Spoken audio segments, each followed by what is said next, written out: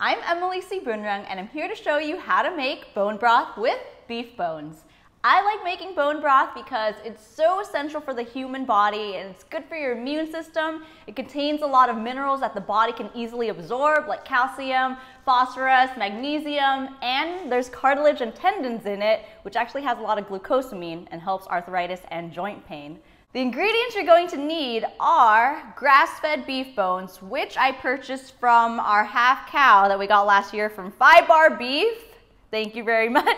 And vinegar. Now you can use any kind of vinegar. I have apple cider vinegar here today. And why vinegar? Well, it's to help extract calcium out of the bones. You're also going to need a pot with water in it and a pan to roast the bones and bring the flavor out. So let's get started.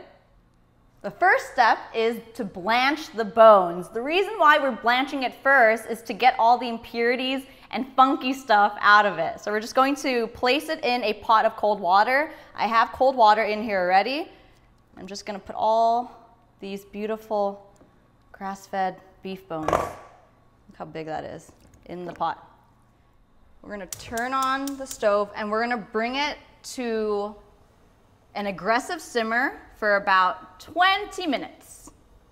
And while that's going, you're gonna preheat the oven to 450. I know that sounds high, but we really wanna get the bones brown.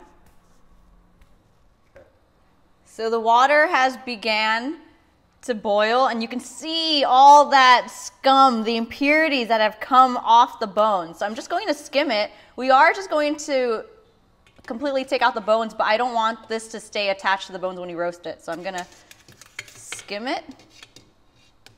I have my skimmer here with a bowl of water. I learned that trick in culinary school. We're still gonna continue to keep this at an aggressive simmer for about 15 more minutes. Okay, so that was 20 minutes. You can see I try to skim as much of the impurities as I can. And an easy way to drain it is by just taking the bones out directly versus just dumping it in a colander. All right, here are the bones. Nice and clean. I've got the oven preheated to 450 degrees. We're gonna pop in the beef bones. I'm gonna check in on it in 15 minutes. If it hasn't gotten brown enough, I'm gonna leave it in a little longer. So I put half the bones in one crock pot, and I'm gonna put the other half in my second crock pot.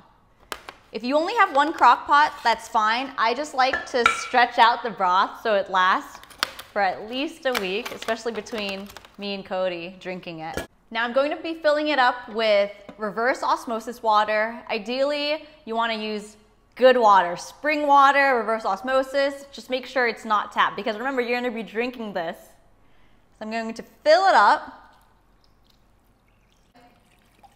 to cover the bones. And you can also flavor this if you want. You can throw an onion in there, carrots, peppercorns, bay leaf, garlic. Now don't forget to add the vinegar, just a splash of it. Got my second crock pot here. Cover it. Make sure, set it on low for 10 hours. And then after those 10 hours are up, I'm actually going to set it on low again for another 10 hours. So it's gonna be brewing for 20 hours total on low heat. If you don't have a crock pot, you can also put it on the stove in a stock pot and just leave it on the stove on low, covered for at least 12 hours. The longer, the better. And with beef bones, it's okay to leave it on for so long because they're really thick bones versus chicken bones where you would probably only need 2 to 3 hours or else everything is just, the bones are just going to disintegrate. It's the next day. It's been about over 20 hours. After the slow cooker finished on low for 10 hours, I put it for another 10 hours, so it brewed a little bit longer. Now I want to show you the difference with, the same bag of bones, I split them, and you can see how much fattier this one is versus the other one.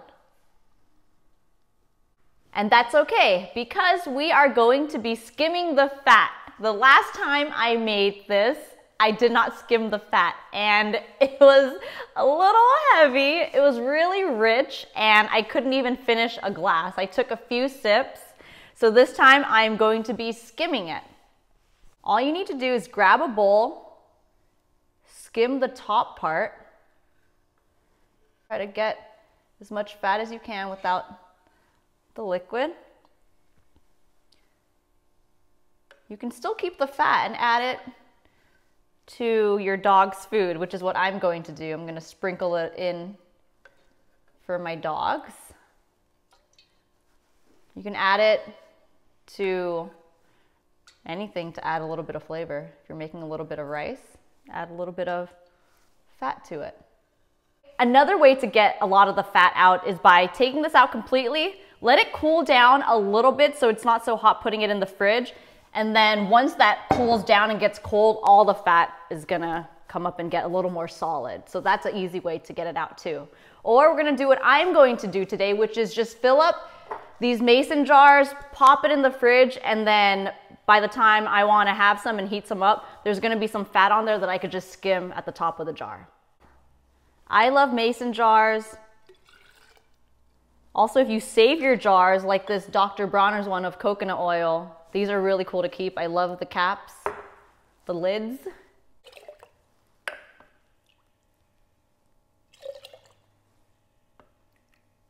We're finishing up filling up this jar. And I haven't seasoned it yet. I like to season it when I'm about to drink it with Redmond Real Salt. I've got a strainer because I'm gonna pour the rest of the bone broth in. And I found that there could be little pieces of bone that broke off and I don't wanna be biting or swallowing any of that.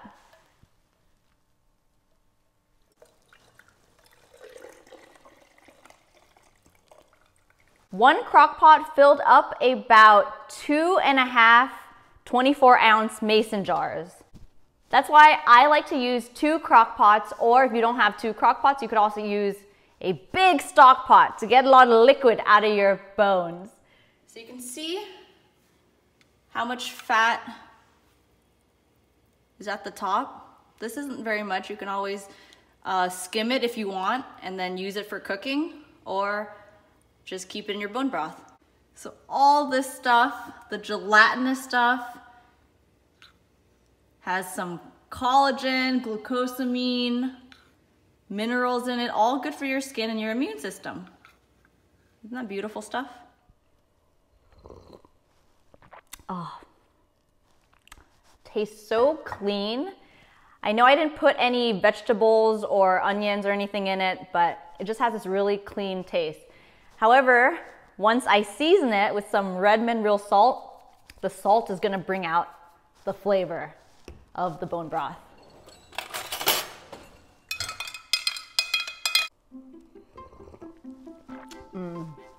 So good, so tasty. One of the main reasons why I love making bone broth is because it's a cost-effective way to nourish your body. All you have to do is go to your local butcher or Whole Foods, get some grass-fed beef bones and some water.